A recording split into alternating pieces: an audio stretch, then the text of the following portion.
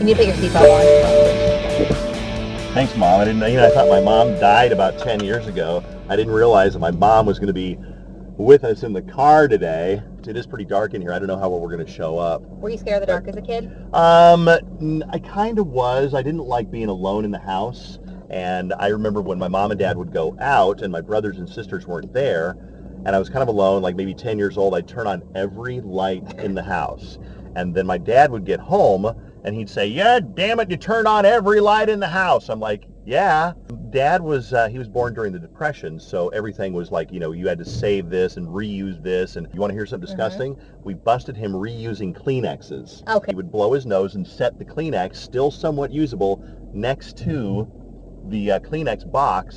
So I'm thinking your parents are probably close to the same age as like maybe my grandparents. Probably, yeah. My dad would be 100 this year. Oh, okay. Yeah. Well, my grandma is in her 80s. When I go to her house, instead of Tupperware containers, she has like the country crock butter container that she uses. She still, like, all the scraps she puts in a bucket, and her husband, OC, takes them out to their dogs. We did not have garbage disposal growing up, so we could not throw garbage down the sink, like food scraps off a plate or whatever.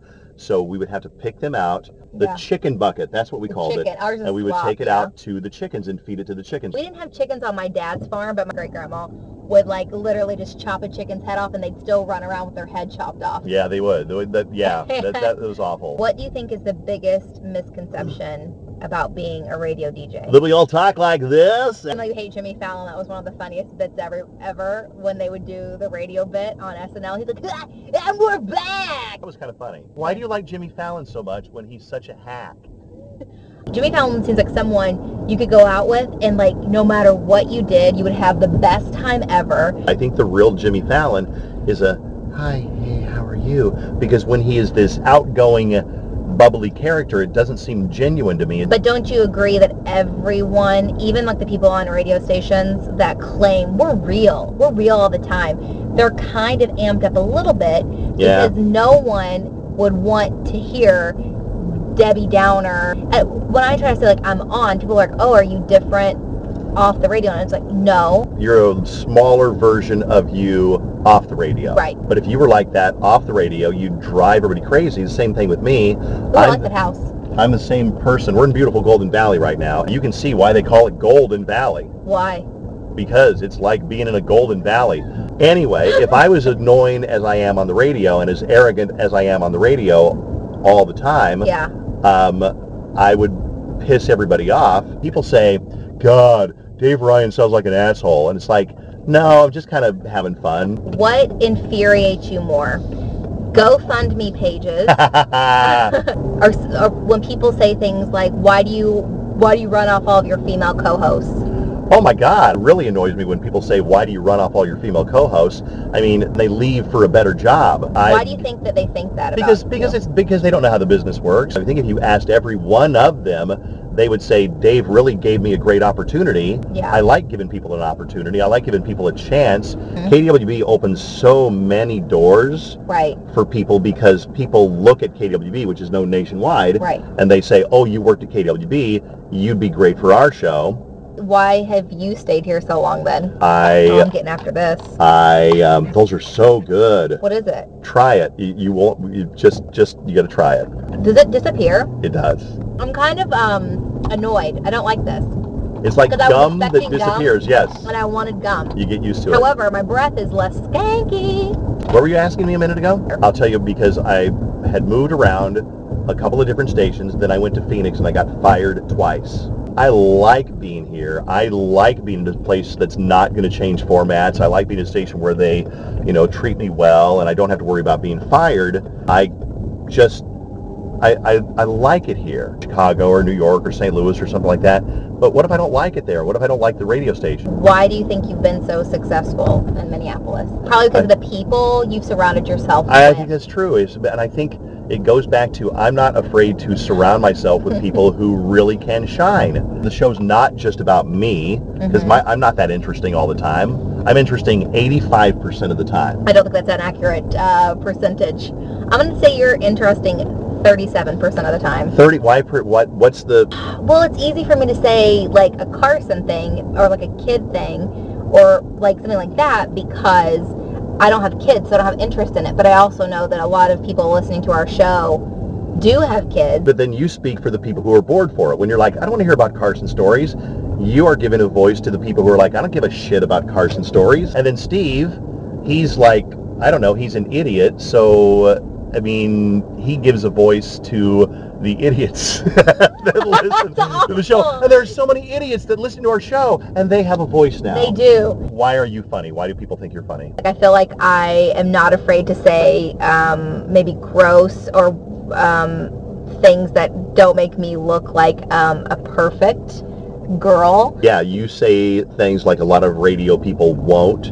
Right. It's kind of like if you had a friend, but they would never reveal anything personal about themselves. Fallon, on the other hand, reveals too much. Too much. When she talked about how she had hemorrhoids and it looked like there's a bundle of grapes hanging out of her butt cheeks. Nice. What treatment did you use for your hemorrhoids? Preparation H suppositories. This is what happened. I made Paul go buy them because I did not want anyone to see me buy them. And I cannot do this. It shouldn't be a big deal, but yeah. I could not do it. And honestly, they just eventually, I know they're never completely gone, but this is such an example of hideous stuff. They did actually just go away. They just go away, yeah. But it was awful. We are going to go get delicious Subway, which is funny because you're on the Beyonce diet this week. The vegan diet, so I have, of course the road's closed. I'm supposed to be eating vegan pre-made meals, which they have been only okay. The breakfast is the best part and it's still not very good. I am going to order a vegetarian salad, which I've never done at Subway. God knows that's the truth. Is that how you walk into places?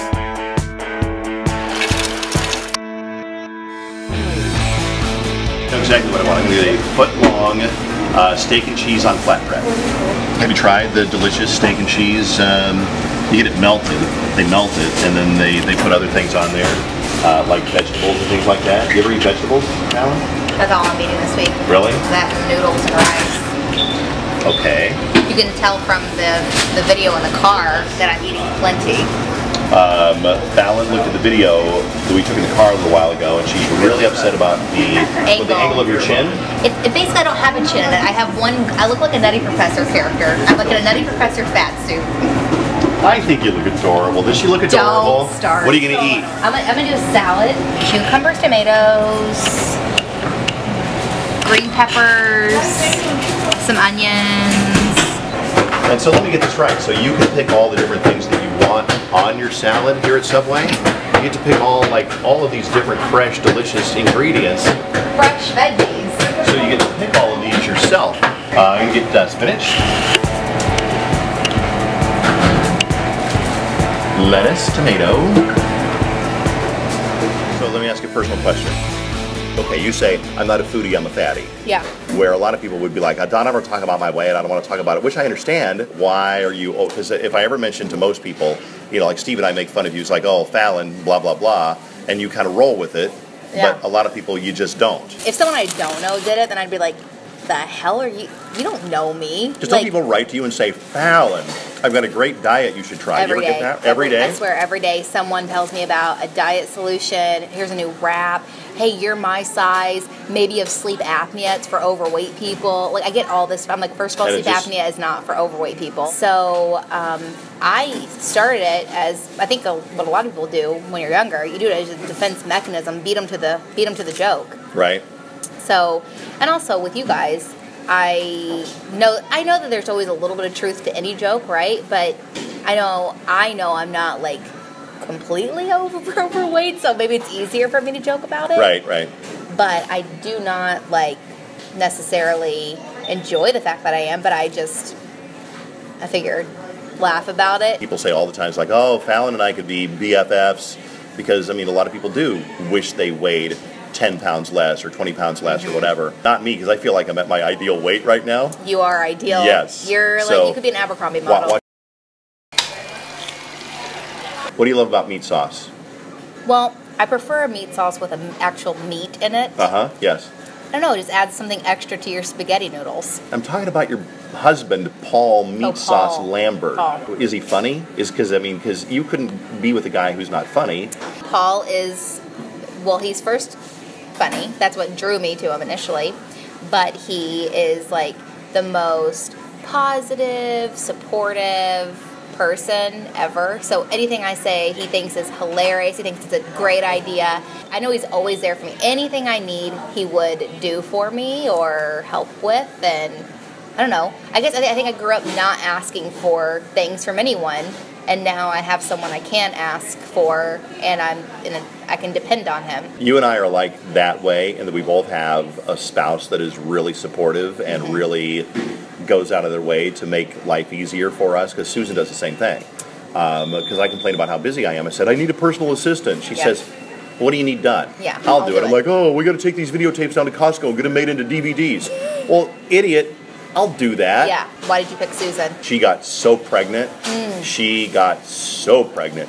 No. I'm like, that didn't stick you to the other ones. Hey, no. Slow down. All right, camera operators need to be quiet.